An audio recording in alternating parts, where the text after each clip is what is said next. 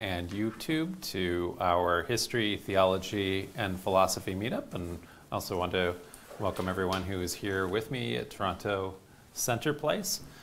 Pretty well every Tuesday we gather at 7 o'clock to discuss topics that are under this kind of broad rubric of history, theology, and philosophy, with the idea, though, of talking about things in such a way that they have relevance to our lives now and how we are living our life meaningfully.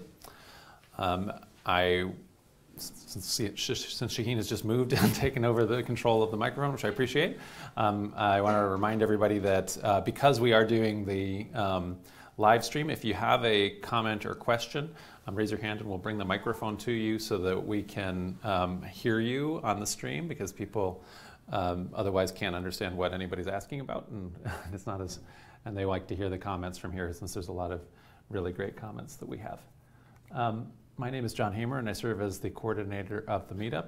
My background in training in graduate school is in the field of medieval history, and so tonight's topic is going to be right in my wheelhouse. I've also served as a professional math maker for many academic presses and museums, and I serve as a theologian in my church community, where I also serve as pastor of this facility. Oops, I went the wrong way. We always begin with our mission, which is to invite everyone into community to continually learn and grow, to abolish poverty and end needless suffering, to promote peace and justice, and to live life meaningfully together. And our approach to continually learning and growing in these kinds of meetups are engaged in us being able to do that, living life more meaningfully together. Next week, we are going to go back to our series that we did last year. We began last year on free will. So you don't have to have been to the last one, although you can always watch it online if you'd like to. So we tried to kind of just grapple with the dimensions of the problem between these kind of ideas of both free will and determinism, and are they in fact in opposition, or is there some kind of way to understand them together compatibly so that they don't have to be in opposition? And we mapped out a bunch of different thought experiments using time travel and Superman and all kinds of things like that. Anyway, so this time what we're going to do instead is get the historical context for the question, and we'll go back to the ancient Greeks and the philosophers as they are starting to formulate the problem, but we'll also talk even before that about notions that the people who in the old religions, the pagans, had in terms of their ideas of fate. We'll look at the ideas, for example, in South Asia of karma. We'll look at ideas like in the medieval West, Islamo-Judeo-Christianity, the idea of God's will, and if you have an omniscient God, what does that do for free will? And also the ideas of providence. And so we'll look at all that kind of stuff, and then we probably can't possibly get all the way to the end of the history of free will, but we'll see what we get through next week, and it'll be an ongoing series, and it should be pretty interesting. I'm excited for that one. Tonight, our lecture is on women mystics in medieval England. And I want to always start here by thanking you for your donations. The fact that you throw money into the bucket when you come here is what makes us be able to keep these meetups going.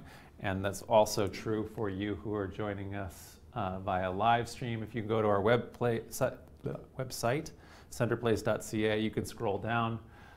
There are places where you can donate, and that's what allows us to continue to make this content available as we fill out our YouTube channel archive and continue to do these different streaming events and actually expand our content offerings.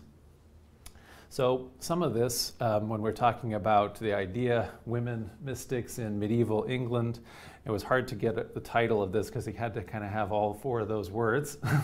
And so how are we going to throw that all together? It makes for kind of a long title. What is, part of this is going to be, what is mysticism? What is this mystical path?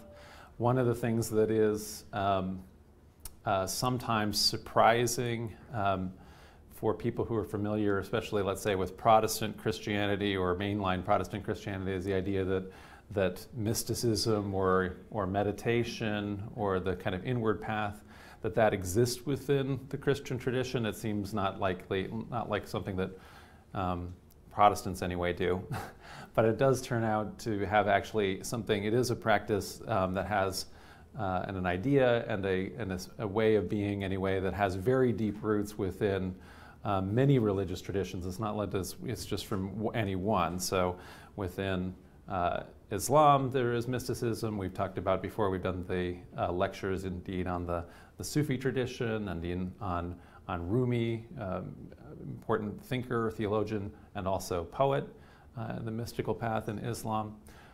We might do in the future one on Kabbalah, which is to say mysticism in the Jewish path. And we've talked about, well, anyway, all kinds of other different ways that we have mysticism within other world religions. But it's also true that the inward path, the idea of wanting through either meditation or through visionary experience to be at one with or absorbed with or become part of through practice the divine, as opposed to constantly beating yourself over the head with sermons or lectures and theology, which is one of the other paths, the kind of theologian's path, or anyway, the other paths of doing, for example, activism, doing charitable deeds, and things like sacramental and or hymn singing kind of practices. So that those kind of different fourfold paths. Mysticism is certainly one that has deep roots in Christianity. Let's look at this time period in the Middle Ages. Like the map maker, so I kind of want to locate us on the map.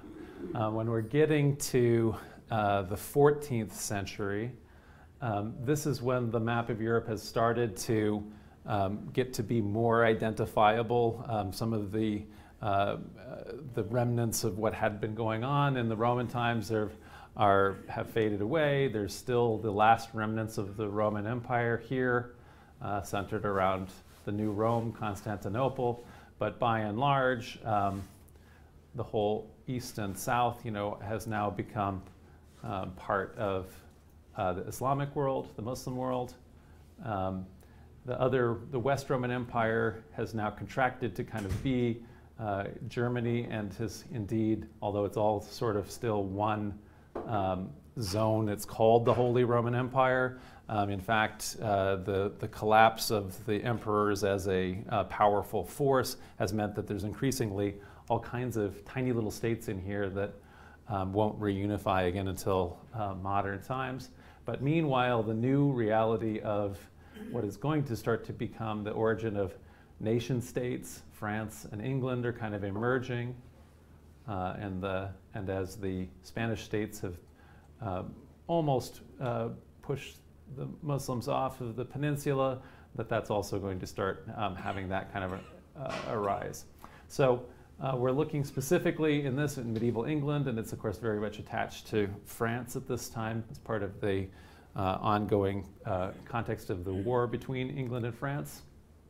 So the 100 Years' War, which is a historian's term that isn't numerically accurate since the war lasts longer than 100 years and indeed is actually not ongoing the entire time. There's periods of very long truces, and it's not like the French liked the English before the war or after, and so it actually could be a lot longer than this if we wanted to.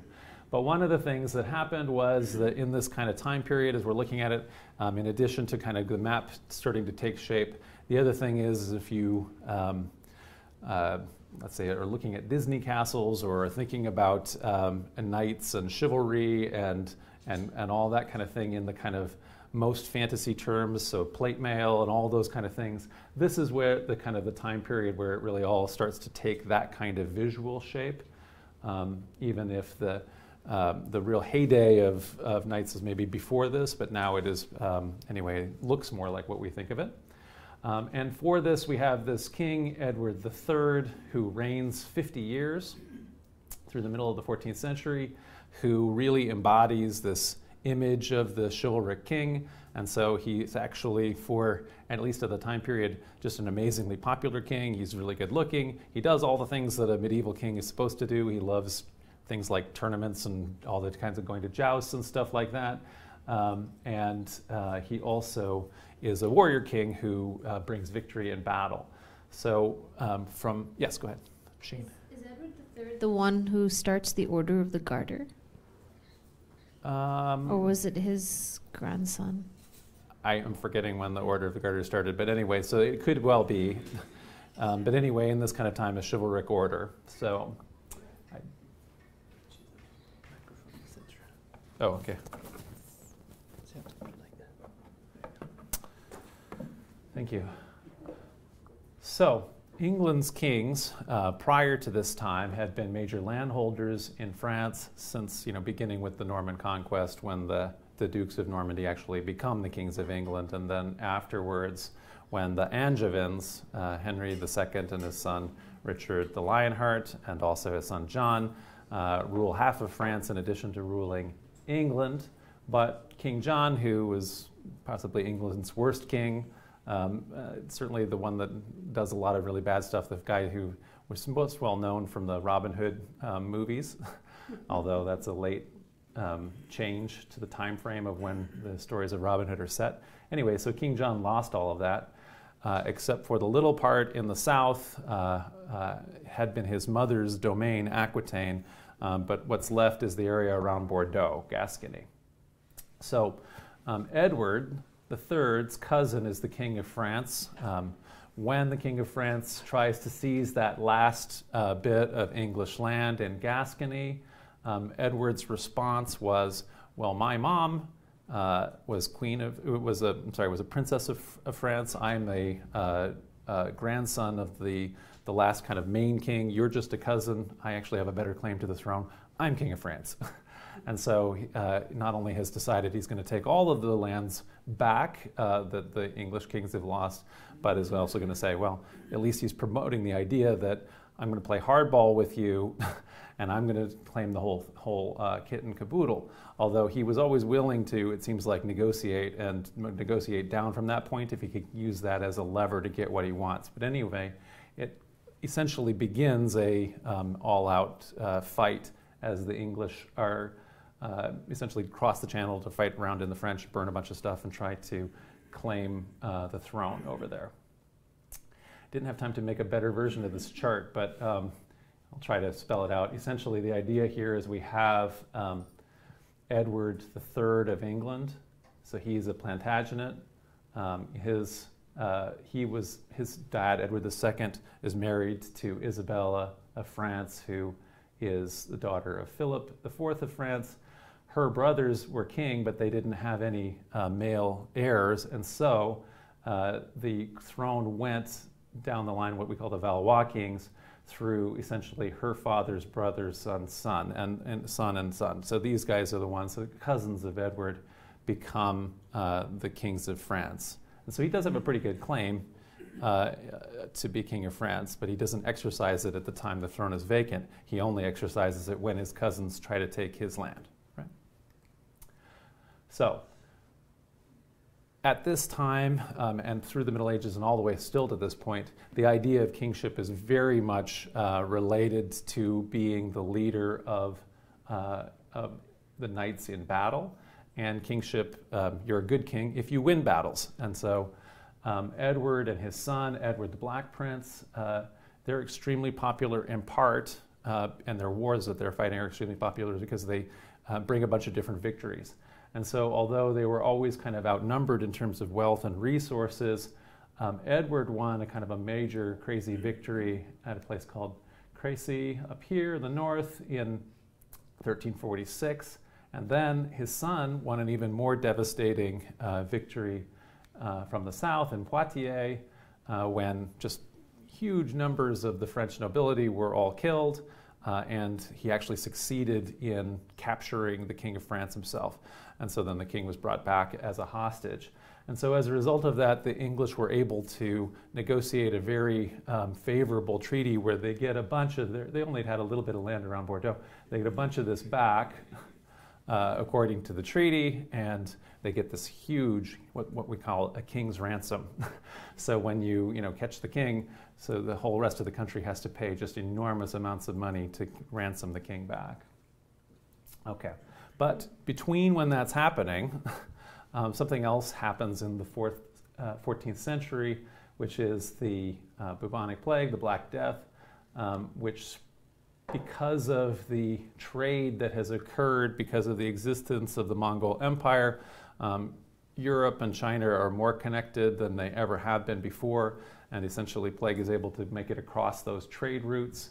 It makes it to the Crimea, and from there through Constantinople and on to the merchant republics, Genoa and Venice, and thence all the way up and around, including to England, and then back again that way. So, and devastating the Muslim world, everything too. So between 75 and 200 million people in Eurasia die. The percentages of the death keep going up and up as they recalculate it. And so it's not just who died the first time it swept across, which may be a third of the population, although in some places as much as half the people in Paris died. But also then it would continually recur.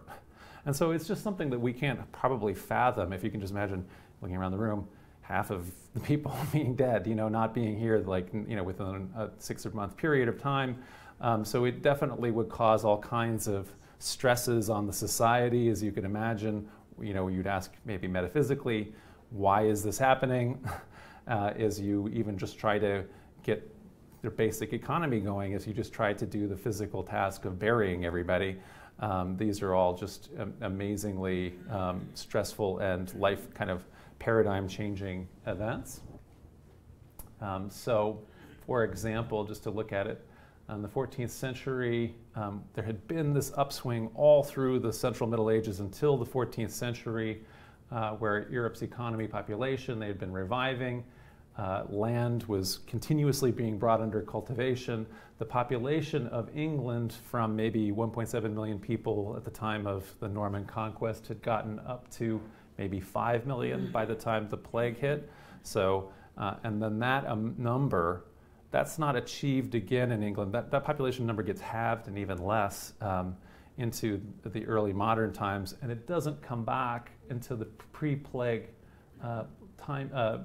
heights again until the 1600s. So if you can imagine, it's just a huge devastation to the population. So we'll have here, you can see, just as we're looking at this is after the plague, the size of the towns, they're all very tiny. So London is the only town that has more than 20,000 people in it. And we'll see here then there's a couple other towns that are between 5 and 10, like Bristol and York. And then this next size, 2 to 5,000, includes towns that we'll see like Norwich and King's Lynn, which are going to have the people, the women that we're talking about tonight. Okay, so how is the 100 Years' War continuing to go? It's not over yet just because we've gone through that much. So while the war is popular and lucrative when the kings are busy winning battles, if they start really losing battles, the opposite happens. And so now the war becomes very expensive and it becomes something that nobody wants to go do, and the kings become very unpopular. And so one of the things that happened was that the Black Prince, which is the Prince of Wales under Edward III, he died before his father died.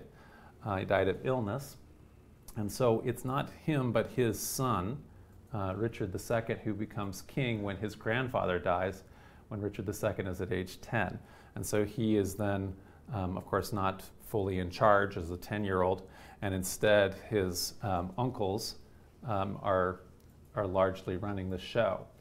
All then of these stresses that we have from the plague and also from the cost of having to finance just ongoing wars and military occupations lead to lots and lots of stresses in England. And one of the things that happens is in 1381 there is a major revolt called the Peasants' Revolt, but does not only include the lowest classes, but includes a lot of people who have a fair degree of buy-in. So it's always premature here to start saying middle class and things like that, but what we might think of as being like lower middle class or working class people.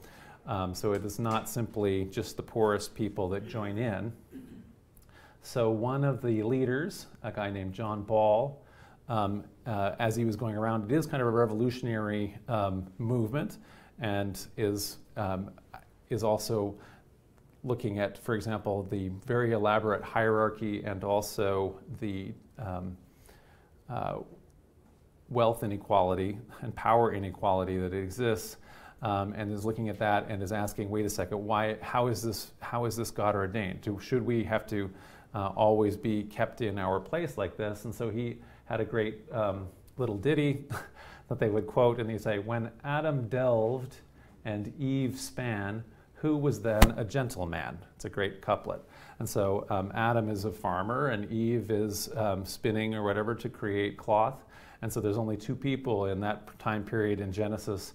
And so how was there at that time when essentially the patriarch, the person who's the leader of humanity and the queen of humanity, when they are doing all the work themselves, who was then where was this social class of gentlemen who doesn't work, who's only in charge of fighting and things like that, who's keeping us forever in this lower class status of being a peasant?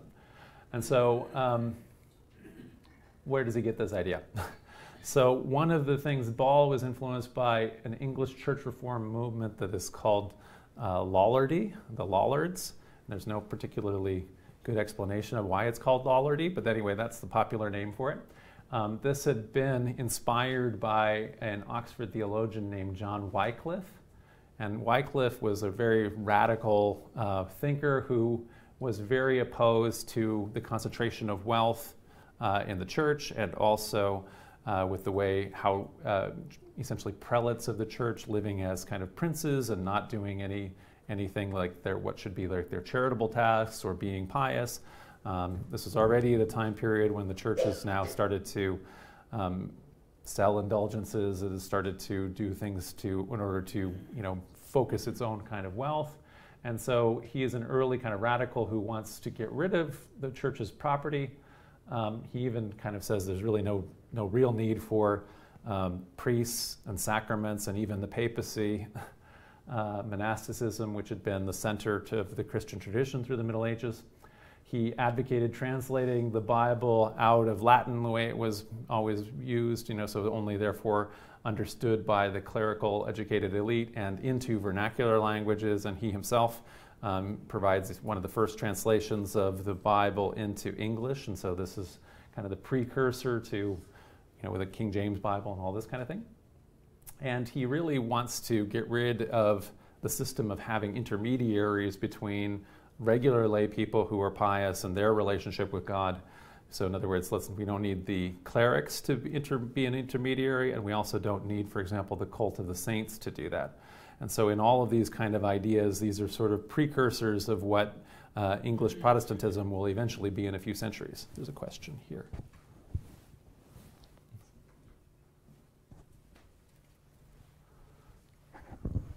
Hey, just out of curiosity, what do you mean by vernacular languages? What other languages were popular around there? Yeah, right? Good question. England? I should say that. Yeah. So a vernacular language would mean the language that everyday people are speaking. And so throughout all of Western history up till this point, the written language is always different from the vernacular language. Even in the Roman Empire and Roman times, regular people are speaking some kind of what they would call vulgar Latin, which is to say, vulgar just means crowd. So it means the thing that the crowd is speaking. And literary Latin would have had a very different character. Literary Latin has continued all the way till this time. It's long past now the fall of the Roman Empire. It continues to be the language of the church, and the church is in charge of all education and universities and everything like that. So it's also the language of scholars, and it remains the universal scientific language until whatever, the 18th, 19th century. Even still, taxonomy, all kinds of things are in Latin, right? Muscles, if you're going to memorize those, there's all kinds of things that are still use Latin.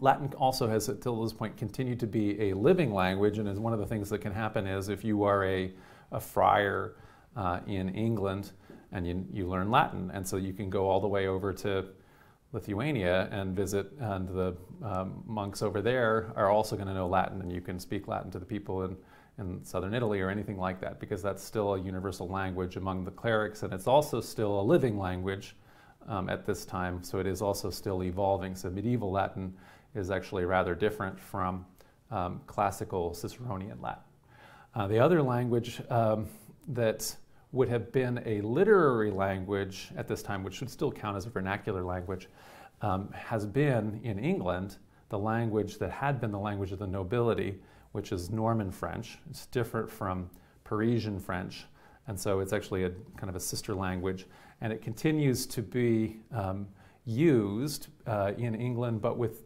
decreasing frequency. And so one of the things that is happening at this time, we'll hear a description in Chaucer of kind of the striving middle-class people like the wife of Bath, and she is said to speak, a kind of a French, but it's kind of French that they speak, in Bath or whatever, as opposed to because the language of Paris she doesn't know, right? And so they're making fun of, French continues to this day.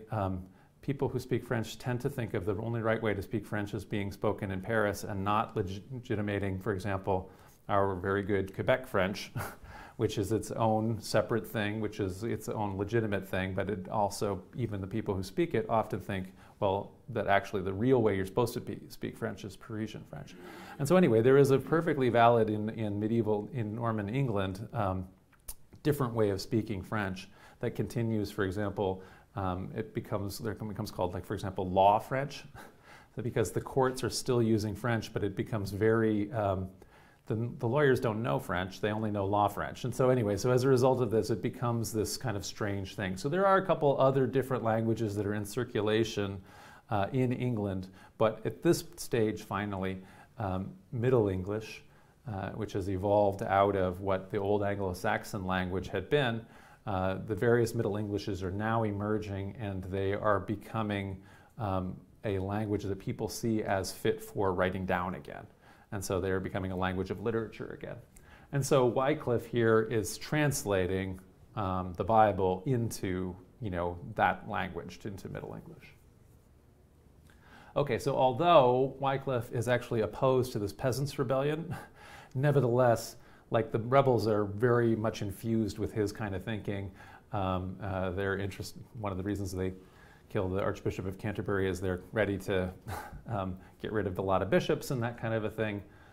He's not anywhere. This happens a bunch of times where the thinker that's living in Oxford may well advocate a lot of revolutionary stuff, but when the heads start to roll, they're like, oh, wait a second, guys, I wasn't really meaning it so literally like this, right?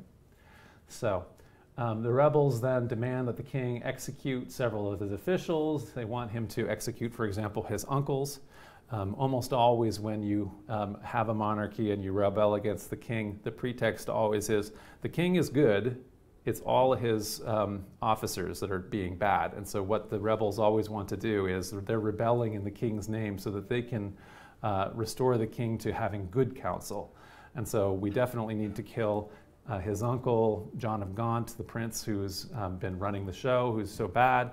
We definitely need to kill the Archbishop of Canterbury and some of these corrupt clerics and that kind of a thing, and replace it, things like that. And they also want to do a couple little things like outlaw serfdom, and control all the rents, and maybe also make it so that all of the lands that the church owns are collectivized and split up and given to them as opposed to the church. So one of the things that happens then is they have an army. They've kind of taken control of southeast England. The king doesn't have much of an army with him. He's right just outside of London. They demand to meet with him, and the 14-year-old king kind of bravely goes and does meet with them, and kind of agrees to kind of go out with them into the field and discuss stuff. And and then what ends up happening is that because he's negotiating with people who aren't lords and knights, they are not under the code of chivalry. And so even though there's this whole high thing of chivalry, anyway, they get killed, and the leaders, and then all of the promises that he makes ultimately, those don't count, because you can't be making those under duress. And so essentially that all gets ultimately put down. So Richard himself continues to then not have he tries to have a policy of having a truce with France, which doesn't really work out, is not very victorious. Can't go through all of the exegeses of it, but he's ultimately deposed by his cousin, who becomes then, and he's killed then, and his cousin becomes Henry IV. And we can't, again, go through the whole history of this, but Henry IV's son, Henry V, wins this final great victory over the French at Agincourt in 1415. And there's a Shakespeare play that kind of celebrates this. In 1420, the Queen of France, who is his mother-in-law, signs a treaty stating that Henry and his heirs will now inherit the French crown. So she disinherits her own son, the Dauphin, which is like the French word for Prince of Wales, right? So here the heir will no longer be heir, and instead Henry's son is supposed to then assume both crowns, and he'll be for real King of France and King of England, Henry VI. But what ends up happening is that the old insane King of France, Queen of France's husband here, and Henry V kind of unexpectedly die right around the same time, leaving this baby, Henry VI, on both crowns, but without anybody to really be in charge very effectively in France. Meanwhile, when the kid finally does grow up, after the whole thing has almost fallen apart, he has some kind of an issue, which is still debated by historians, but it may well be just not mentally competent. And so as a result of that, England has to deal with this situation of monarchy only works when you actually have like at least a semi-competent king. And so when you get into the situation like with Henry VI and you don't have one, everything pretty much falls apart. So France, we'll just mention then, the end of this war, begins to recover in 1425 when a 13-year-old girl began to receive visions of the Archangel Michael and also Saints Catherine and Margaret. Those visions then inspire her to rally to the cause of the Dauphin, this disinherited heir to France, the Prince of France, who owns still kind of the southern part of France. And she, in leading forces, breaks the siege of Orleans in 1429 and really kind of turns the tide, and everything, the English occupation of France starts to really collapse. The English are not well regarded because their entire strategy in the 100 Years' War was pretty much to just loot everywhere and burn everything and take all the money back. And now, kind of when you have to actually rule the place, the people aren't too excited about it. Anyway, so this is the first example that we're going to talk about here. I went all the way to the end of this part of the 100 Years' War because here's an example of a woman mystic, kind of from our time period, and she's probably the one that you're most familiar with. So people have heard of Joan of Arc, and is frequently they make movies about her a lot, this kind of thing, right? So this is actually an era of influential female mystics. So we have Joan of Arc, whose visions really rally France, and the recovery of French control of France. There's another really influential female mystic a little bit earlier, St. Catherine of Siena, who you might not be as familiar with because I don't make as many movies about her, but she is so renowned for her piety and for her spirituality that she's able to hang out in Avignon, where the popes have been kind of in their sort of self-imposed palatial exile in the south of France, not living in Rome, where everybody knows the Pope is supposed to be in Rome, but Rome has been in rebellion and also has been allowed to decay, all the palaces and everything like that. So the popes just do not want to go back, and the popes are all French anyway. So anyway, nobody wants to go back to Rome. She guilts them into going back, through the full force of her, just out-pious-ing the Pope, right? Another one that we'll just mention is Bridget of Sweden. So again, they all kind of, not entirely contemporaries, but in this kind of time period. She again is a visionary. One of the things that she does is found a new kind of spiritual order of nuns and monks who live in double houses. But we'll mention Bridget because she is influential on the mystics that we're talking about tonight. And so one of the things that that St. Bridget's visions accomplished is, okay, so she's in Sweden, she's having multiple different visions of Christ. One of those that she has is that the Virgin Mary appears, and of course Mary has blonde hair because St. Bridget is Swedish, and so she just assumes that Mary has blonde hair. And so, and Mary in her vision, as St. Bridget records it, lays her babe down, and the babe kind of is radiating light, and then Mary and her husband and everyone around kind of pray to the infant Christ, right, to the Christ child. And so one of the things, and this is a pretty common image if you guys are thinking about, for example, like the nativity scenes that people set up. We often see the baby Jesus, often in the manger, but anyway, with the two parents maybe kneeling and praying next to. But this, while it's the standard image, it's kind of the standard image because that's how St. Bridget described the image, and so it became so popular based on her her vision. So before that in the West, we have like a picture of the Nativity over here from the windows of Chartres Cathedral, and it has it like in this kind of a format. It almost always showed Mary reclining like this, and the baby's over here in a manger, and she's reclining, and Joseph is kind of over here thinking, "Oh man, what's happening?" And that would have been the standard nativity image. So it kind of shows that all kinds of different impacts that these kind of visionary women can have. One of them here being in terms of how people even picture this very famous story out of the Christian tradition, the nativity story. Okay, so this brings us to, oh, yeah. So, I probably don't need it. Yeah, you do. I'm Jewish, so maybe this question. They won't clear you online if you don't. Oh, online, okay. What's the deal with the bull and the donkey? So what's the deal with the bull and the donkey? So in the story in the Gospel of Luke, there's no room for them in the inn, and so it happens in essentially the stable. And so they lay the baby in a manger, which is to say a food trough for the animals. And so it's almost always pictured in both the donkey and the bull, or and the cow, end up staying in the picture before and after the change. And so essentially you have the different animals that are in the stable with them. So Luke is emphasizing then the humble origins, right, of a God that's being born as king, and then the opposite happens in the canonical Gospel of Matthew, where that's where you have the three kings come and essentially show that they know that this is going to be the King of Kings, right? So there's the different ways that early Christians are imagining the birth of their idea of the Messiah.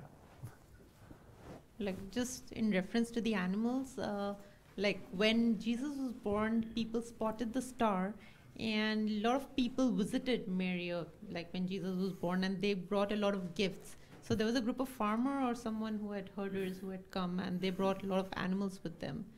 So those are two different stories, and you've combined them, and usually Christians do combine them. The one of them in Matthew, like you say, the kings, or it's not kings actually, the Magi. We had a lecture on this. The Zoroastrian priests, the astrologers come, and they bring gifts, like you say. And in the other one, it's a bunch of shepherds that come. And so they maybe either bring their sheep with them, or the shepherds find them in a where the animals are anyway, and the animals are already there. So yes, absolutely. Those are the two different ways. Maybe they brought the animals, and animals are just seeing where are they, what is this? Like, I don't know. Yeah. Something like that.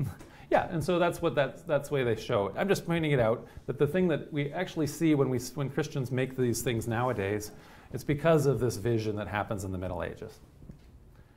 Okay. So that brings us to our mystics tonight, the ones that we have here in medieval England, and they're actually both from the same part of England, Norfolk. Julian of Norwich, which we have she She was born in 1342, which is to say just a little bit before the plague, and she was still alive by 1416, and we don't know how long she lived after that.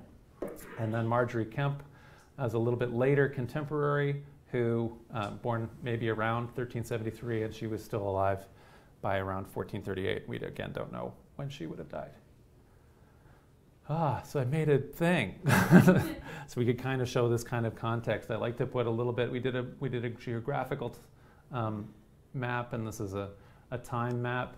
And so we're going to go here from 1200 to 1600, and we went from King John that we mentioned. We talked about Edward III, who was that great chivalric king, and his son Richard, who was headed off the peasants, and but then got deposed by his cousin Henry V. Henry VI, then that incompetent king that loses the war, the 100 Years' War, and enters England into the War of the Roses. Anyway, and then that's going to lead us to Elizabeth, right, at the end of this kind of period. The 100 Years' War, the War of the Roses, the Black Death is happening, the return of the plague, the Peasants' Revolt. Here's John Wycliffe's life and the creation of Lollards. Lollards continue to exist, although they're persecuted after the Peasants' Revolt, and ultimately some of their ideas become Protestantism, and ultimately the Church of England under Henry VIII breaks with Rome and adopts some of these ideas. And certainly Martin Luther has some of those ideas as well. We talked about Bridget of Sweden, the woman whose vision changed the nativity. Catherine of Siena, the woman who guilted the Pope into going back to Rome.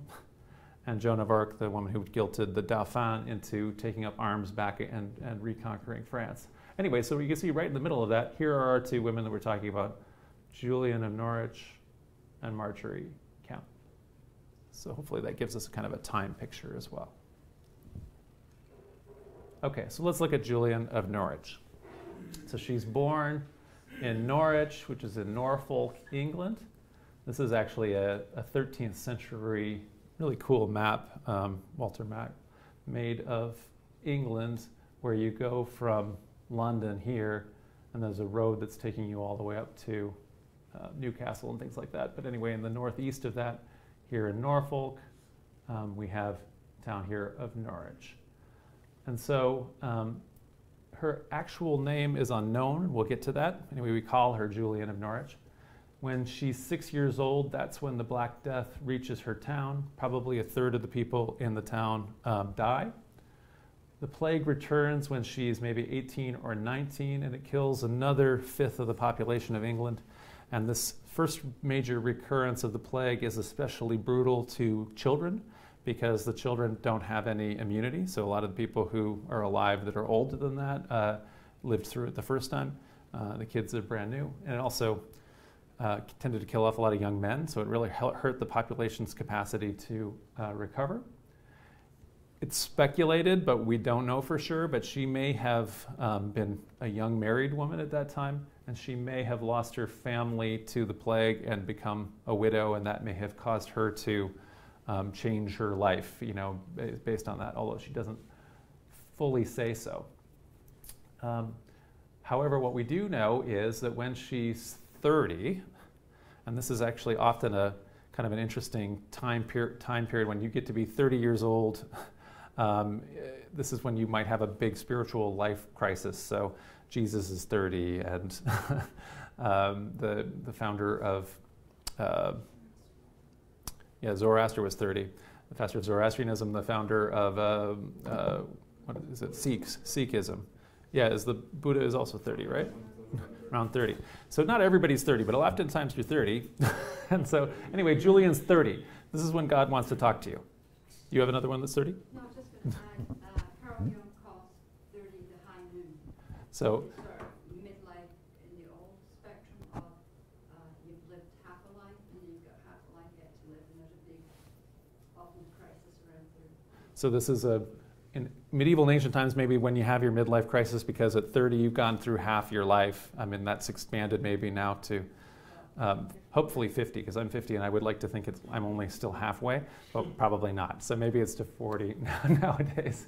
Anyway, so at 30, that's maybe why. So 30 is one of those times when sometimes spiritual leaders, they have their experiences. She becomes very seriously ill. She does this thing that medieval people do, which is take to their deathbed. A lot of times, very successfully predicting, medieval people will get on their deathbed and they know that they're going to die. They have a ritual where they bring everybody around. They make all of their kind of last statements to everybody, make amends with what they want to do and bequests, and then they just die. And that'll happen very often. In this case, that didn't happen. However, because she's on her deathbed, a curate, which is an assistant to the priest in the parish, administers last rites to her, and because he's anticipating that she's going to die. But as he has a crucifix held above the foot of her bed, she goes numb. She begins to lose her physical sight, and she sees instead with the sight of the inner sight, the visionary sight. And she gazes on the crucifix, and then she saw the figure of Jesus bleeding, and that begins a series then of 15 visions that she has through the night, and then a 16th vision on the next night. So she completely recovers within a week of her illness, and now she has got to decide what is she going to do with the fact that she's seen all of these visions, right? Although she refers to herself in her own text as a simple creature unlettered, a lot of historians don't necessarily agree with her that she was illiterate. It's completely possible, but could just be a kind of thing that you say when you're humble. When you say you're an unlettered person, or it might indicate that she hasn't had a formal education in Latin, which has been what the school, what you would have learned at Oxford or Cambridge at a university. And instead, though, she may well have been able to write in her own tongue, which is Middle English. So whether it was by her hand or by a scribe then, sometime not too long after she had these visions, these were all written down, and they were written down in Middle English. And like I said, that was emerging for the first time since the Norman conquest as a literary language. So can I have the slides?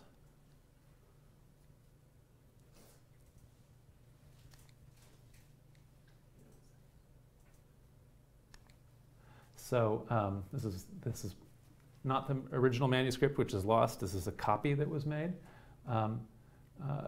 It's of what's called the short text, which is to say the one that was made of her visions very soon after that. You can kind of even see here, it's got an H, right? Hira es vision shuid. Anyway, here es a vision showed to be the goodness, showed be the goodness of God to a devout woman, and here name es Julian, that is recluse at Norwich, and zit is on lef anno domini millesimo ccc XIII. Right? And so anyway, so this is anyway, in the year, that's 1413 is when, I guess maybe they're copying this copy of it. So this is the short text of it.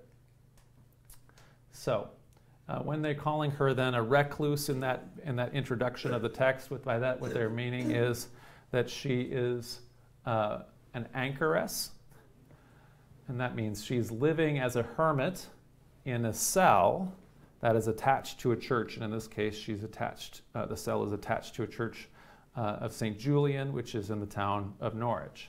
And so that's why we really think it's quite unlikely that her actual name is Julian, although it's possible. But because the fact that, anyway, the church is called that, they just call her she's essentially the anchoress that is at the Church of St. Julian in Norwich. So to become an anchorite, which is what the men would be, or an anchoress, a pious candidate undergoes a ceremony. The bishop comes.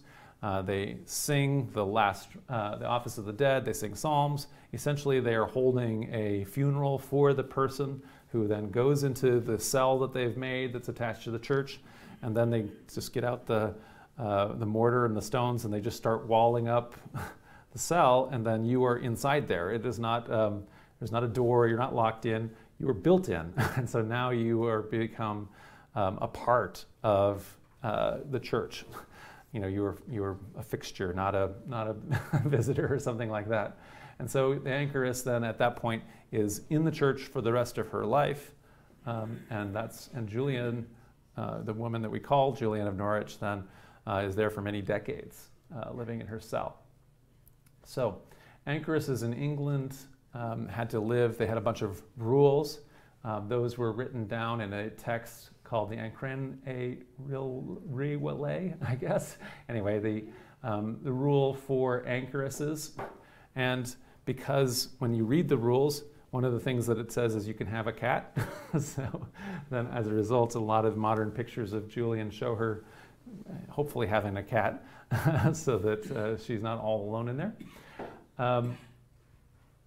She's allowed to do a bunch of other things. So people bring her food, and she's able to do things like sew clothing and stuff for the poor while she's in there, and she's also able to spend lots and lots of time praying, and people also can come to her and interact with her, and she's therefore kind of performing then a spiritual role for the community, specifically as a person who's they've already done the last rites for and who isn't coming back out to the regular world anymore. She's sort of halfway to the other world, to the spiritual world, and she's certainly practicing that as a mystic, this sort of inner otherworldly path. And so as a result, anybody who is having some kind of a spiritual problem, they've got a ready person who's kind of a real expert that they can go up and ask, and so they will go up to the window in the cell in the church, and they can, start to communicate with her, visit with her, and ask her these kinds of questions. And so she can provide then visitors with prayers, all kinds of spiritual insights, and she also has time to work on her own theological ideas and her own theological texts in her case. So 20 or 30 years after those visions that she had, she went back to the text of them as they had been recorded, and she started to work out a new text, a theological text, where she explains her ideas about what she thought, what the theological meanings of all of these are. And her longer text here, as it's called, it's ultimately published as in 1670 as the 16 Revelations of Divine Love. These work out what become actually a fairly orthodox and Trinitarian theology, albeit with quite a mystical approach, which is one of the reasons why it's not necessarily totally likely that she's illiterate, because she's well versed in the theology. It's actually it's a pretty sophisticated theology that she works out, but it includes a lot of very interesting and unique imagery that's just her own. It's not it's not unorthodox. It's not heretical or anything like that, but it's unique and interesting. What's also very interesting is how amazingly optimistic her theology is, especially considering these unsettling times she lives in. So she's living in a time when half and then a third or a fifth again of the people in her town have all died, and indeed her whole country and the whole world as far as she knows it. And there has been these unsettling times of the wars, the depositions of the kings, the revolts of the peasants and everything else like that. And nevertheless, her message, or the message that her visions have given, is essentially that all is actually well. And there's a lot of reason to be very optimistic. So let's look a little bit at some of her actual texts so we can kind of get a flavor for it. I'm really not good at reading Middle English. You already can tell, and I've been struggling with this, but I put it on the side so you can kind of see. It's not so different that we can't kind of, it's harder than Shakespeare, but if you take a course in it, which I have not done, you can apparently learn Middle English pretty quickly within a few weeks. And so anyway, so we can just if we start this is from chapter 5 of Revelations of Divine Love. And in this he showed me a little thing, the quantity of a hazelnut. So you can kind of see that on the left. We don't have to, you can read along on the left as I read. The quantity of a hazelnut lying in the palm of my hand. So she's got this vision, she's seeing just a little hazelnut. It seemed, and it was as round as any ball, I looked thereupon with the eye of my understanding, and I thought, what may this be? And it was answered generally thus, it is all that is made. So she's seeing in this little ball creation itself. She's seeing the cosmos, all the celestial spheres, essentially from the outside, as if it was just in a little ball or hazelnut in her hand. I wondered how it could last, for I thought it might suddenly fall to nothing for little cause. So creation maybe is on the brink of destruction at any time. So for example, half the people in the world might die. Yeah. And so therefore it seems like, we're approaching maybe a destruction of everything that is.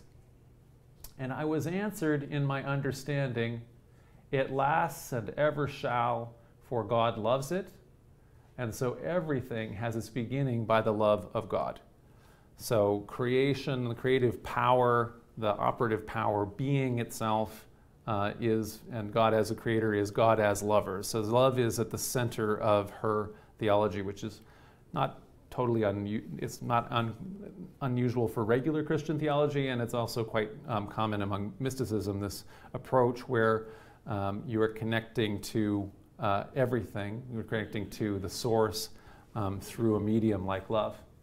In this little thing, I saw three properties. The first is that God made it, just to say the universe God made. The second is that God loves it, and the third is that God keeps it.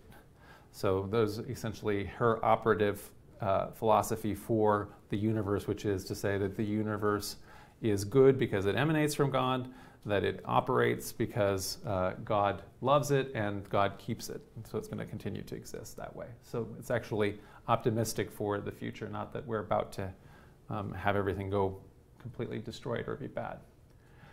Then here's another point. Now if you get down to chapter 59, I want to jump in. This is a thing that is, I think, imagery that is as unique and a theology that is pretty unique but pretty cool. So she writes, also, as truly as God is our Father, as truly God is our mother. So inasmuch as God is our Father, God is also our mother. And that showed he in all, namely in these sweet words where he says, I it am. That is to say, I it am the might and goodness of the fatherhood. I it am the wisdom and the nature of the motherhood. I it am the light and the grace that is all blessed love. So God is everything in fatherhood. God is everything in motherhood. God is all that is blessed love. I it am the Trinity. I it am the unity. So Trinity, yes, of course, but also often for mystics, they're very interested in everything being together, unity, right? I am the high sovereign goodness of all manner of things. I am who makes you to love. I am who makes you to long. I it am the endless fulfilling of all true desires. So it's kind of a holistic image, again, of God's oneness, but also with specific imagery of the divine feminine, which is sometimes lacking in Christianity. Although, again, God does not have a gender in Christianity, although a lot of people think God is masculine or God is male. That's not, we see right here, she's very orthodox and known as a theologian of the church, and yet is saying something that is unusual for a lot of Christians to hear. And she further defines this as you go on in chapter 59. Also, Jesus, the second person of the Trinity, so the idea in the doctrine of the Trinity in Christianity is there's one God, but God exists in three persons, Creator, Christ, and Spirit. So the second person is Christ. So Christ, the second person, Jesus, the second person of the Trinity, in whom is the Father and the Holy Ghost. In other words, those are the other two persons of God. He is truly. And thus is Jesus our true mother, in nature our first making. And he is our first true mother in grace by taking of our created nature. All the fair working and all the sweet natural offices of dear worthy motherhood are proper to the second person of the Trinity. For in him we find this godly will, whole and saved without end, both in nature and in grace of his own proper goodness. So he's looking, or sorry, she.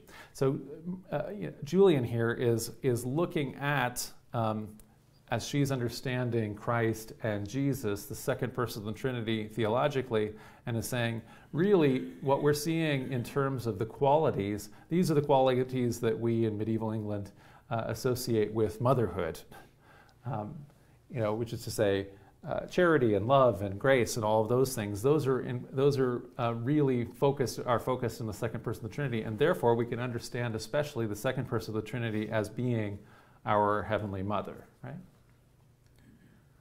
I understood three kinds of beholding of motherhood in God.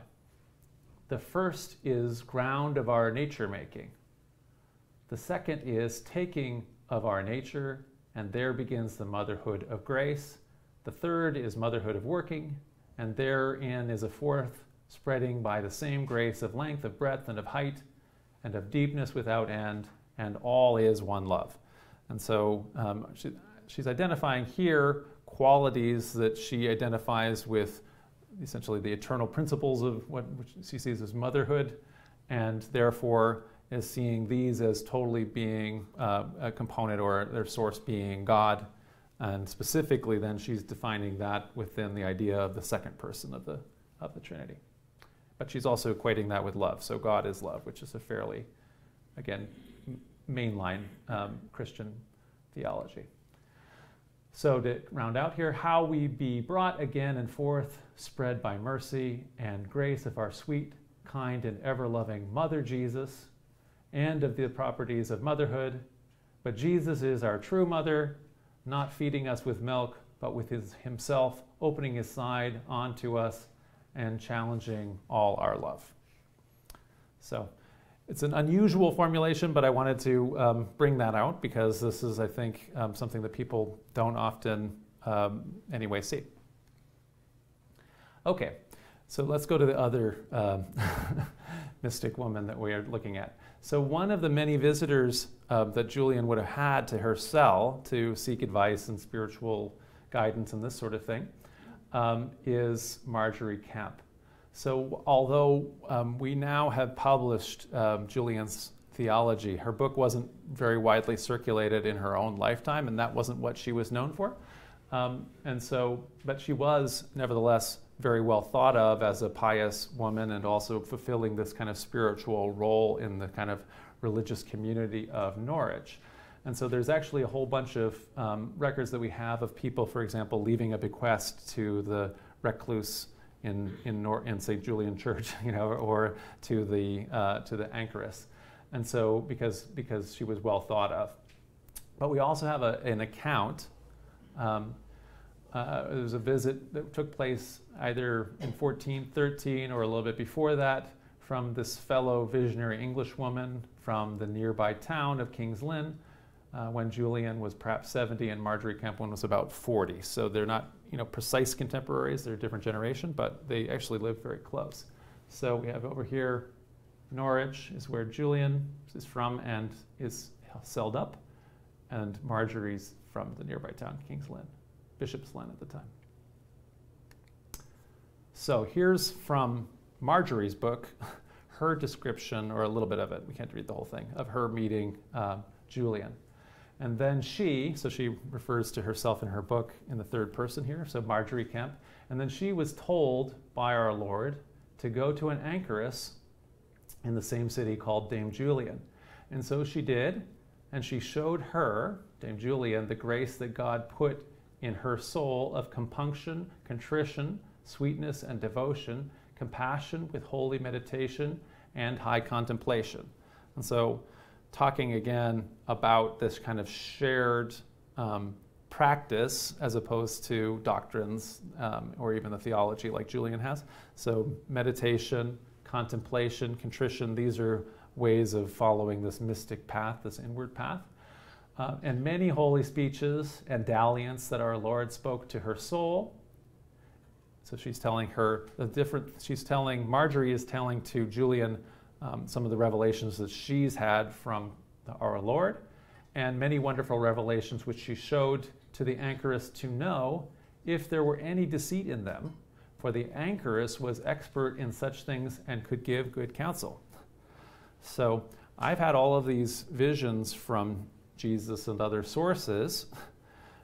Well, you, as this very recognized authority on revelation, this very holy woman that's holed up here in the cell in Norwich, will you say, oh yes, those are legitimate revelations, is in part what Margery is asking by going on this visit. That's one of the things that Julian could do for people.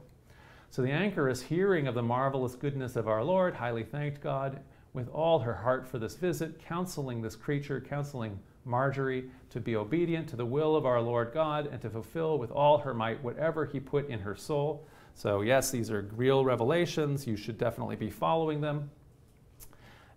Unless you get one, where it was against the worship of God or the prophet of her even Christian. For if it were then, it were not the moving of a good spirit, but rather of an evil spirit. So there's the kind of Julian is yes, these are from our Lord, unless you get something bad, and this is Julian's out, in which case then you've really been talking to an evil spirit, so I'm not going to be on the hook for that one. So there is a little bit of an out clause here, but you can see Margery is getting what she wants, which is to have this recognized, important mystic saying, yes, your revelations are also true. Much was the holy dalliance that the anchoress and this creature, Margery, had in sharing the love of our Lord Jesus Christ the many days that they were together. So she hung out in the church there a long time so that she could talk about all the different things. Okay, so as opposed to an anchoress, Margery has got a very different kind of character and a very different kind of life. So she is, in fact, actually what I might say is a practical middle-class mystic laywoman. So although they're contemporary visionaries and they're actually from the same basic area of England, they had two very different lives. So Julian, as we saw, lived her life in a church as an anchoress, whereas Margery's piety was as a middle-class laywoman. And so the division in medieval Christendom is between people who are in clerical orders, so people who are religious specialists of one type or another. It could be, like, again, the hierarchy, which is to say the bishops who are very important, or the abbots and things like that. But then there's also the level of parish priests and lesser people in lesser orders, like the curates that we saw, friars, monks, and it's down to some pretty regular clerks who might only have just gone to university and are now getting some kind of a job that is involving literacy and things like that, but they aren't actually priests or in orders, and yet they're all sort of in part of the kind of the clerical universe. And then there's the whole vaster part of society, lay society, starting at the top with the king and all the nobles, but all of them, the rich burghers, and so on down to the poorest peasants, who are not clerics, they're the lay people. And so Margery's a lay woman. She was born maybe around 1373. She's the daughter of a rich merchant named John Brunham, who served as mayor of the town she's from, Bishop's Lynn. And he was also occasionally a member of parliament when the king would call parliaments in order to try to raise money for his different wars. So she married a town official named John Kempe, and the two of them had at least 14 children together. So she had a very busy and lots of hardworking life all the way up to that point. Like Julian, Margery had a series of visions, although they weren't all at once through one illness, but rather she had kind of ongoing visionary experiences, and they weren't all from one source. So sometimes she did have visions where demons are tempting her to do different things, sometimes from Christ, sometimes other saints, and so it's more eclectic. Whereas Julian's visions led to those optimistic and actually quite lofty, I would say, theological reflections. Margery's were altogether more practical, and they were usually related to her own actual individual pious practices. So in one vision, just to give an example, Christ appears to Margery, or speaks to her, and calls her to, gives her these things. This is what she should be doing. So she should call him her love. She should stop wearing that hair shirt that she's been wearing as an ascetic practice, so people would want to, for pious reasons, they want to mortify the body, so they wear a very uncomfortable shirt that's constantly itching and constantly reminding them that they're doing that because of they should be suffering for God in imitation of Christ's suffering. So Christ says, nope, stop that. You don't want to wear that itchy shirt anymore. But she should give up eating meat. She should take the Eucharist every Sunday. She should pray on the rosary like she does all the time, but only till 6. So that should stop. And she should then also be still and stop praying to him out loud all the time. She could do it in her head silently. So in other words, there's a lot of practical instructions that she's getting, as opposed to, kind of these ideas that the second person of the Trinity is Holy Mother, and that God is all about love, and that creation is all as well and is going to go forward because God has ongoing love for it, right? So it's the different levels of what they're contemplating, although they're both very pious women. So she's a laywoman. She values books, and she talks in her own book about having them read to her. So she may not have been able to read it all herself because of the way she describes this, because she talks about employing scribes and also talks about having books read to her. But one of the books that she loved, and we mentioned that Bridget of Sweden, this contemporary, actually a little bit earlier mystic woman in Sweden who'd had revelations, including that revelation that changed how we see picture the nativity scene. And those may have inspired Margery's revelations. When she started having these visions, because she valued books, she got it in her head that she would like to have them written down, and these were important enough to tell her story. And this is kind of a neat new idea because it hasn't really happened in English before. And so as a result of her telling kind of her own story and justifying herself and explaining her visions and all of her different things that she does in her spiritual practice, she includes a lot of personal details that are essentially autobiographical. And so her book is sometimes called the first autobiography that's written in English. And certainly it's an amazingly rare and interesting window given that her gender and her class, as opposed to the Confessions of St. Augustine, where you have a very lofty and incredibly important philosopher, bishop, who was able to write his own autobiography centuries before this. This is a person who, generally speaking, we don't get a window into people at Margery's social class level. Whereas, though, we can also say, whereas Julian's contemporaries very clearly appreciated her spiritual role, and we definitely see that with all of the people's bequests to her and the way she's honored and respected, and indeed in Margery's own account, how much Margery is kind of looking to her for this kind of legitimacy about her own visions. We can just say, based on Margery's own accounts of all of her interactions in her own book, she's way less appreciated by her contemporaries, by her neighbors and everybody she interacts with. So, okay, so what is her general life work? What she ends up being able to do after she's lived her kind of long life with her husband of these 14 children, she's able to kind of she's negotiating before the 14th is born. But anyway, she's able to negotiate with her husband that eventually we're going to get to a chaste marriage, where this child having is going to stop. You're going to have to just accept that we got 14, and then after that, no more. And so she gets that to work out, and then after that, she's able to devote herself to lay piety, including then a life of just embarking on an amazing number of pilgrimages for somebody in her time period. So her mystical practices included the practice of dramatic weeping. And so she had the power to just simply weep aloud and a lot. And what she would do is beg Christ for mercy and forgiveness, and that would be essentially her ecstatic mystic practice. But because this is kind of loud and incessant, it was not always appreciated by everybody around her, especially if she's on a long pilgrimage with some people, for example, for days and weeks, and it doesn't ever stop. So she does record that, for example, different friars would say, why won't you stop weeping? Just stop it. Stop. And then she'll argue with them, though, that haven't you read that this particular mystic, that these tears are the signs of grace, and the person has to admit it, and so then she's able to show them up in her own text, right? But you can see that she is admitting to opposition, though, too, right? And so admitting that she's irritating people.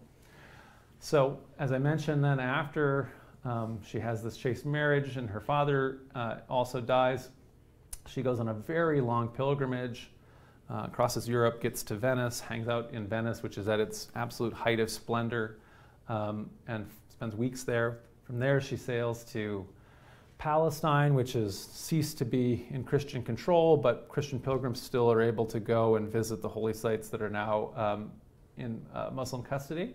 And so she visits Jerusalem and Bethlehem and other holy places. Her next, after she goes on, that's just an amazing long pilgrimage, if you can imagine, for the time. She next goes on a pilgrimage to Santiago de Compostela in Spain, which is just another one of the major pilgrim centers. When she is done with that one, she decides she's heard of a major pilgrimage site that's off where the Teutonic Knights are. Her son has been an official out there. And so she goes out to Danzig, and then she comes back via Aachen, which is to say Charlemagne's capital, and so she's able to see that. And then she goes back via Canterbury, which is the very famous site of St. Thomas of Becket, St. Thomas of Canterbury. And so anyway, in the whole course of this, and because she is a professional pilgrim, she's very frequently drawn comparisons to a fictional professional pilgrim contemporary in England, Chaucer, probably the most popular character out of the Canterbury Tales, the wife of Bath. And indeed, she probably is of the same kind of social class, and Chaucer's pilgrims may have found the wife of Bath to be just as irritating to be on the pilgrimage with. Although one of the differences in terms of their characters is that the wife of Bath she was pretty happy that all of her many husbands that she had were all dead, and she wasn't too worried about chastity. So that's a very different situation than Margery, who was very, very concerned about chastity. So, lay piety. So there's always a tension between lay piety and the clerics. And so in this era, when the English clerics and even actually the officials after the Peasants' Revolt are on the lookout for these lollards, so we talked about this, what has become anyway a heresy. It's actually quite a radical idea, lollardy, in England, but it continues to be kind of bubbling around. Margery was frequently the subject of suspicion, and so in her own book, while she's on a pilgrimage, she is in Leicester, and she's arrested by the mayor there, who accuses her, again using the kind of court language here, Latin, that she is a cheap whore, a lying lollard. I'm sure it sounds better in Latin. She is able to insist, that as an English woman, that she has the right to have charges read against her in English. And so when she's arraigned or whatever and has the charges read to her, and she's able to defend herself and essentially is initially able to get herself off, although she has to admit later the guy brings reinforcements, an abbot and a couple other people, and they do bring her back to court, and she's in prison for about 3 weeks. There's several other times where she gets into trouble because clerics say that she's preaching when women aren't allowed to preach, and also lay people aren't really supposed to either. And so as a result of that, though, she's able to say that usually she's able to skirt that by saying, well, I'm not preaching, I'm just telling about my personal life experience, like she's doing with her story, with her book. So because she's telling about that, then she's usually able to, she outsmarts people in her own book, so you can tell she's writing it herself. But anyway, so she's able to get off from those kind of encounters. But what we can kind of see here is two different ways that women who are experiencing this kind of mystical piety, this desire to be connected to God, have, in one sense with Julian, she's able to be much more accepted by the system than Margery is able to navigate, although she does reasonably well for herself, all things considered, at the end of the day. So essentially there is two different ways piety was able to be expressed by visionary women at this time in medieval England. And so that's my take on women mystics in medieval England.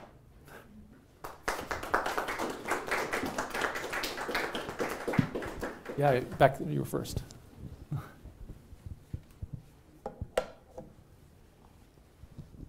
So I think it's not just me who has this question. But what's with the head that Kempe is holding? Yeah. Oh. Or what is that? So unfortunately we don't have any contemporary pictures of people because they were. Julian has become really popular in the 20th century, and so there's all kinds of wonderful images that people have made that are modern, including in Norwich. There's a statue on her on the side of the church, the cathedral, I think.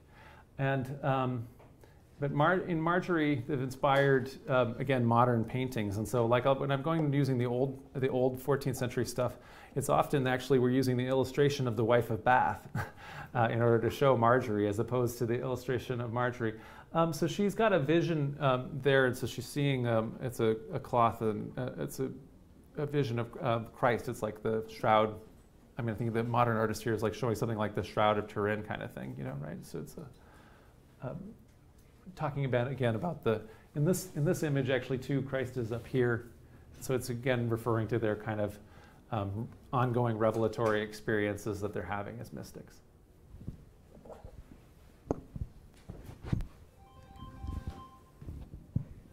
I'd just like to share an idea, which I associate with the mystical, if I may. Yes.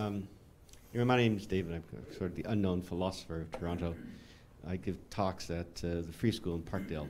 Anyway, so here's the idea. I think that intrinsic to mysticism, to be mystical, is the notion of union, as you mentioned earlier, John. Yep. And that is to say, to somehow grasp and be part of the union of all things. So here's a sort of mystical idea that can be briefly illustrated by contemporary science, postmodern physics, or quantum physics. For example, if you look at a glass, which I'm holding in my hand, you think it's pretty solid, and right. sort of at this scale of reality. But if you look at it subatomically, you'll see there's a lot of space in the atom. So it's the same glass. Yeah. The only difference between what looks to be substantive and doesn't have space and what is full of space is the scale. Yeah. So yeah. It's the same thing, differentiated by scale. And I also may add that a scale is a musical structure. So you may think of sort of the musicality of reality and how the union of all things may have a sort of very musical character to them. And so I think the mystical vision is a sort of music that you hear. Yeah. Which unites you with different things and makes you aware that reality is one, but it's experienced in at different scales.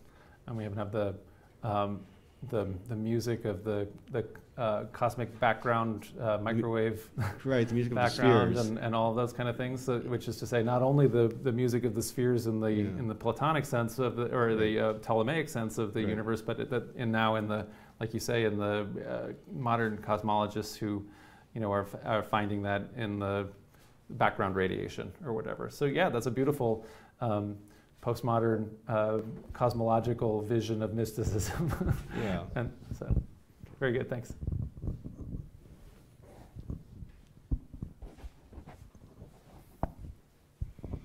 Yeah, I went on several pilgrimages and several issues cropped up, and I didn't pursue the answers, but I wondered as a medievalist if you could shed some light on some of these issues. Okay. The first one, because we visited a lot of saints and their bodies, the first issue that I was wondering about was their incorruptibility, and what is the take on that?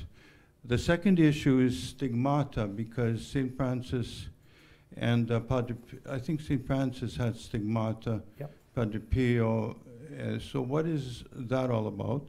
The third is the relics, because relics are all over the place. So I saw St. Catherine's head in Siena and her body in Rome, and who gets to keep what parts of the body? I'm curious how this was negotiated and among all the various parties. Yeah. And what is the power of those relics? Because in medieval times, I'm sure that they had a lot of power. Yes. And then the fourth is holy sites. Where does the consensus come to determine that these are actual sites? Because what is the proof and legitimacy of that? Because these were sites that existed prior Yeah. to maybe our very strict documentation. So, well, starting with the fourth first, a lot of what imbues a holy site, with its power is like tradition. And so in some of the cases, like in Jerusalem, some of the sites we know do go quite all the way back. So the place where the Haram al-Sharif, the Temple Mount, this is the site of where Herod's temple would be. This is the site of the Al-Aqsa Mosque and the Dome of the Rock. This is where the Templars were hanging out in the Christian Middle Ages. So that one's pretty well known. The other Jerusalem sites, things like the shrine of the Holy Sepulchre, which is the central Christian shrine, that's a traditional site that's existed since the 4th century. So Constantine's mother, Saint Helena, who was a very early fabulously rich patroness of Christianity, went around on a pilgrimage herself all across Palestine and identified different places. Local people would say, she'd ask, where was Christ crucified? And the person who owned the spot knew exactly where it was, and she was ready to buy it, paying top dollar. So whether or not they had an oral tradition of where any of those places were, they certainly were ready to supply those for her. And so that's one of the ways that the traditional sightings happen. And so in some cases, a traditional sighting doesn't have any better sourcing than going back to, let's say, St. Helena. And that's then the problem with it is to get past tradition. I mean, that's been a good 1,700 years or something like that. So in other words, that site has been imbued with holiness traditionally now for that long. But to get it historically to the actual event, if the event is historical, there's no good provenance. So there's no sourcing. So it's a traditional site, we say. And so then how does the other places become a site? So at different times and at different sites are promoted. So Santiago de Compostela, it's off on the fringes of Christendom at a certain point. The monks there are ambitious. They find, they have relics of what is probably an early Spanish saint. And at a certain point, they get confused, or they are willfully confused, and they decide that this is actually where St. James the Greater, the apostle, so one of the two St. Jacobs, Santiago, has his remains. It becomes accepted because it's an old tradition. There's certainly not historically true. But in any event, that's been a shrine there that continues to be a pilgrimage site. It's such a pilgrimage site that is so imbued with history because there's shrines all along the entire route. That people go in huge numbers to this day along that route. People go to Jerusalem too. Anyway, so over time, sites develop holiness based on either they are historical, like Aachen is, where Charlemagne, is, and it is where the church that he built and everything like that, or they're traditional. So that was the fourth part, which was the point about relics. So in medieval times and antiquity. There is definitely a sense that people continue on after death, and that can include their souls are continuing to exist. And we don't know what's going to happen to you and me, because we're just not holy enough to be sure. But for some of these saints, whose lives we read about in medieval texts, hagiographies, lives of saints, we're very confident that they are in God's court and are in heaven. And so if you can find their body or their own personal prayer book or their staff or whatever part of them, then you maybe are imbuing yourself with some kind of mojo that is connected to them. So when you're talking to St. Catherine of Siena, because her head is right there in front of you, her physical remains, maybe she's listening to you more in heaven and can talk to God on your behalf than if you or I were just doing it and we don't have her head present, right? And so certainly that was a place for the mojo. As to who gets those things, people in the Middle Ages were amazingly opportunistic in terms of even stealing our relics, even if you can imagine, because you think, it's pious, you're doing this for a religious reason, and yet you're going to go and do like an international kidnapping where you steal the relics and take them back? Yes, we are. So definitely. I mean, that's why you know, the entire Venice is the cathedral there is the St. Mark's, and they have St. Mark's as the flag, and the whole thing is called the Republic of St. Mark because some Venetians ran to Alexandria, stole St. Mark's body, they think, or at least they claim to, and brought it back, and they have it. So they would steal it.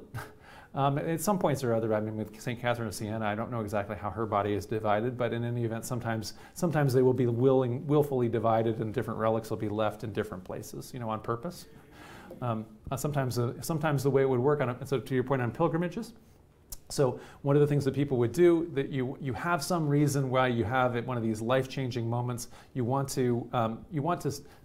either you feel lost, you feel ill, there's something wrong, you need to have a new direction. You go on this vast pilgrimage, you are able to completely change your life's perspective. If you can imagine, if you lived your entire life within a few miles of Norwich and suddenly you go to Jerusalem in the 14th century and spent a whole 3 months in Venice and all this kind of thing, your world has changed now that you've seen that. But it's also a spiritual and mystical journey. In Margery's case, she's weeping the whole way there and back. So there's, that's going to cause, a lot of occasion for, being out of your regular thought and into this kind of meditative, maybe even trance state or anything like that she could have been doing that would give her different experiences and insights. And when you go to that place, you don't usually, so when Fulk of Anjou went to Jerusalem, he knocked off a piece of Jesus' tomb and brought it back with him. But people do that. You're not supposed to. What you could do though is that they've left like strips of cloth or something like that the local priests there have blessed. You maybe give a donation to the pilgrimage site. You take the cloth back, and so then you have a relic of St. Catherine without having stolen her head. And so that's how that can work in a pilgrimage site. And you had one more question, but I don't remember which one it was. It was unrelated. Oh, the stigmata. So yeah, that's one of the. So it's another one of the mystical visions, and so Saint Francis has that vision, and so one of the ways that Julian here is thinking about God as God the Mother and motherhood and love. Another really popular thing, and then actually her visions start with this because of the bleeding Jesus. Another popular vision is the suffering God.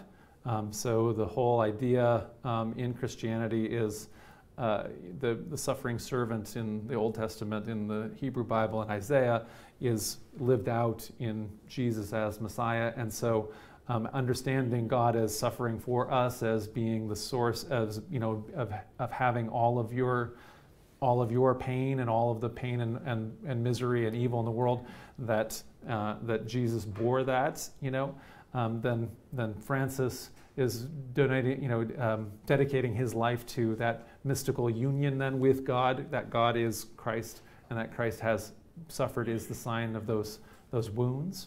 And so those then are mirrored spiritually in Francis or anybody who receives the sign of stigmata. And so once it happens as one thing, anybody can then also presumably have that kind of a vision. And so that's what I would say that refers to. Incorruptibility of the body. Incorruptibility. So in antiquity, so we're just talking about for example, Catherine of Siena. One of the things that just people as a general idea have had is that, that good people, their remains aren't going to decay. And so that's usually been a sign. It's not only Christians that do that, but anyway, so it's just been a sign that of eternalness, so because God is eternal, the more saintly you are, the more likely that your holy remains are that they're going to not decay, because decay and change is mortality and the mortal coil, and the closer you are to the eternal, the less likely that at least it's going to be slowed down, right? And so when people see remains, and they dig it back up in 2 centuries later, and they say, "Oh my goodness, the person is as fresh as yesterday when we put him in." That's in part it's in part in the eye of the beholder, and so the local monks and bishops may want to have an agenda where they see it as uncorrupted for one thing, because then that is proving the sanctity of the individual and also the relics, therefore, that they own.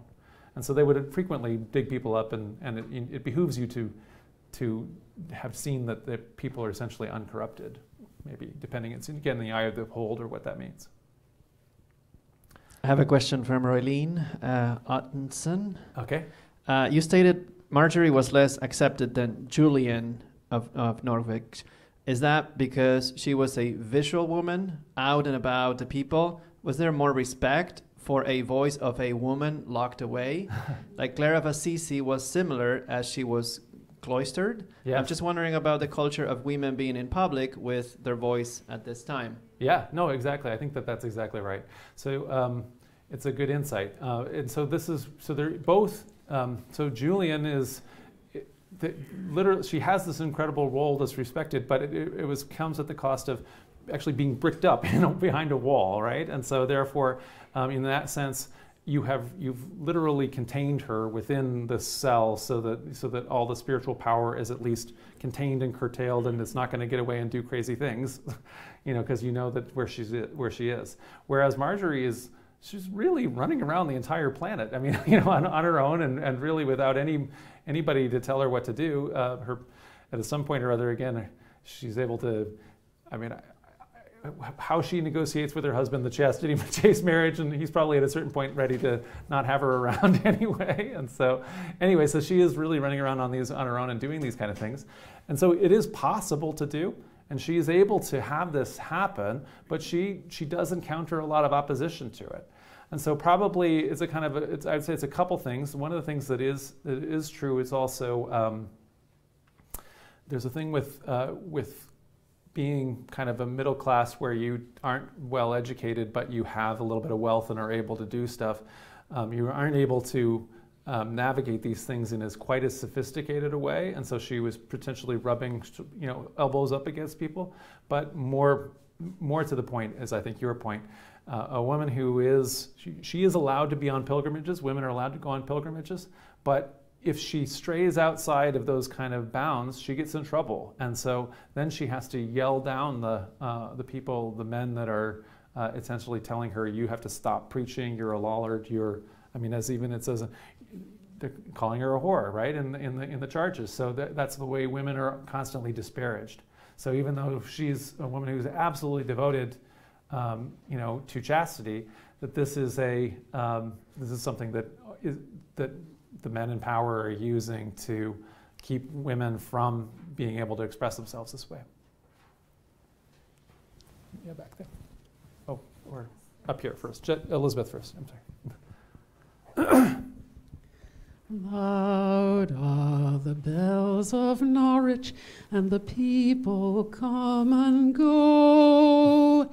Here by the tower of Julian, I tell them what I know.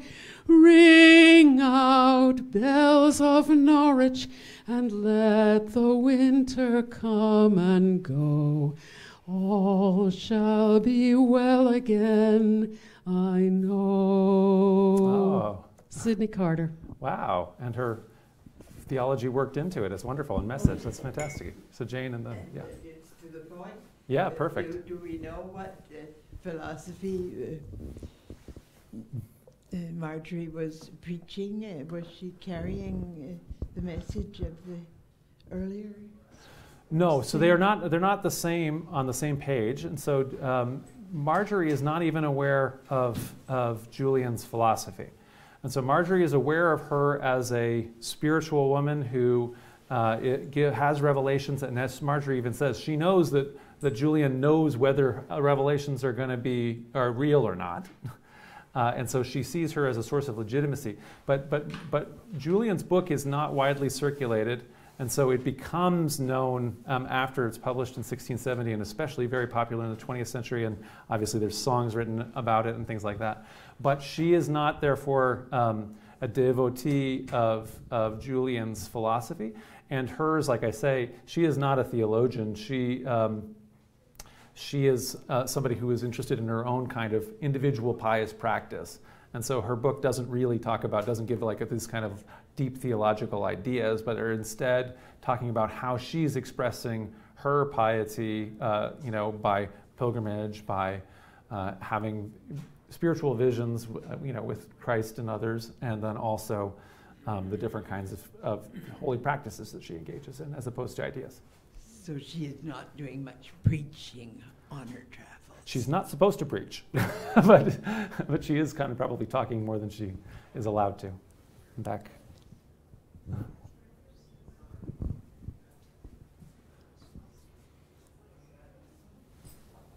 Let's make these with the last one, and then we can take it offline because actually everybody's had to sit too long. Go ahead. So I hope this isn't too off topic, but it's something I've been interested with learning what Christian mysticism is. I know a lot of people are having these visions. I'm wondering how much Christian mystics would talk about dreams that they had, or what the relevance of the things that people see in their dreams might have been to this sort of topic. Yeah. So yeah, there is a big overlap between dreams and visions, and so in a lot of cases, people understood, dreams that you might have had to be a vision, but then you have so many more dreams that maybe don't count. So it is a matter of deciding, is this an ephemeral thing that isn't something that's a message that's relevant, or are you actually receiving some kind of revelation? And so yes, I would say there's a big overlap, and that may be one of the sources for revelation is dreams. But it doesn't mean that everybody's dream counts as a revelation, and so it is something you have to kind of work through and decide, whether it is. Were there any mystics that are well known whose main source of revelations was dreams? Did you know of? I'm not sure offhand. That'd be something to maybe interested in looking up. I don't know. I have to say I don't remember any. So I was listening to this philosopher, and he was asked this question about how a female or feminine mysticism would present, because he stated that the typical mysticism that we generally know about, especially in the East, has a stereotypical masculine approach to it, like men staring at walls. Yeah. In caves, and so yeah, he expressed female mysticism to be possibly more embodied and expressive. And so one of the examples that he gave was similar to like this, but it was like kissing the wounds of lepers and stuff. And so I was wondering if you had other examples of more feminine mysticism and how that would look like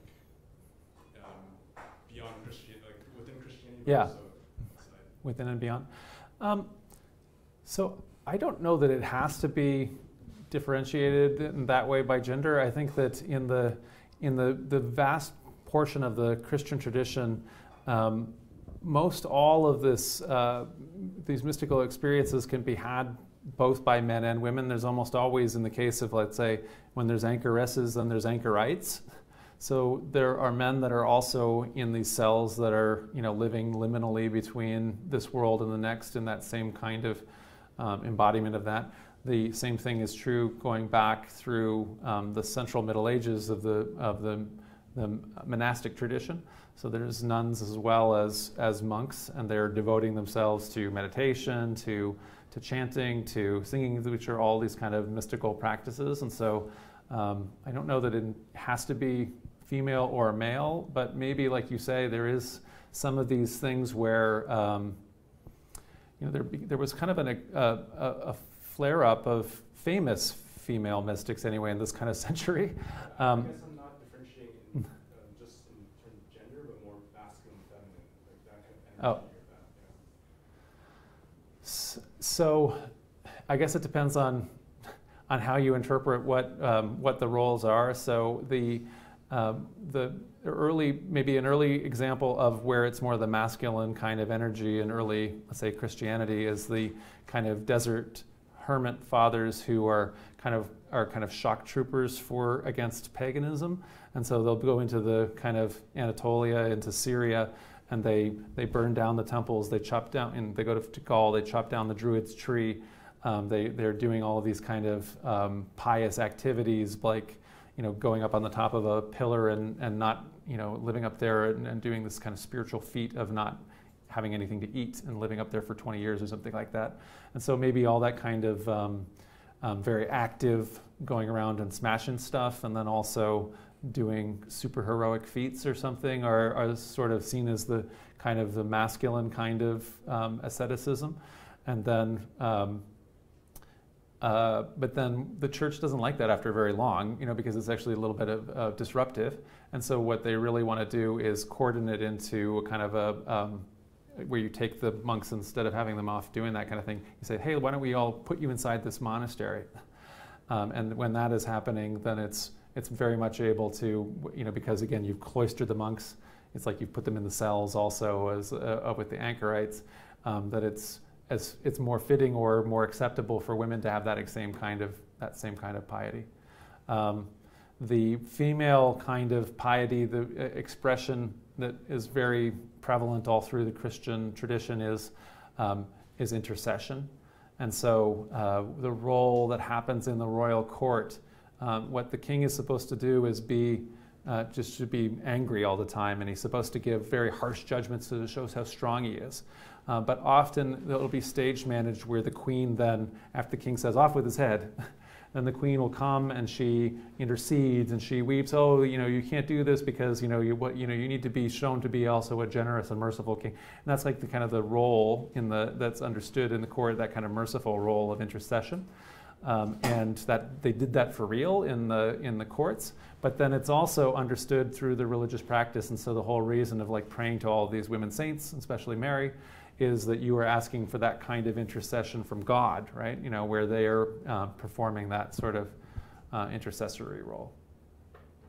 All right, so let's end it here, and thank you guys so very much. And then we'll say bye to everybody who's joining us online, but we can continue to discuss over snacks here in the facility. Thanks. Please do stay. There's lots of food, lots of beverages too.